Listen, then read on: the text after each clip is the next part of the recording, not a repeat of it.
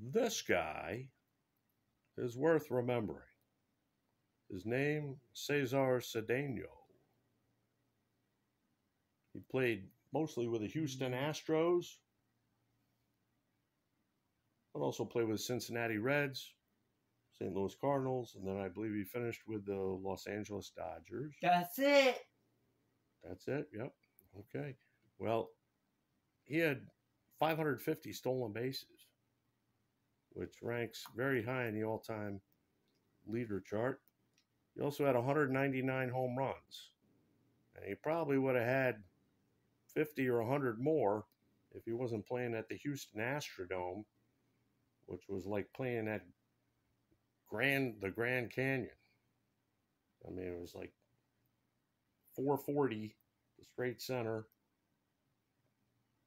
395 in the power alleys, 347 down the lines, and the ball did not carry well at all. Glenn Davis was another one, and Bob Watson. The three of them probably would have hit many more home runs if they had played somewhere else. Because that place, the ball did not carry at all. But Cesar Cedeno, excellent baseball player.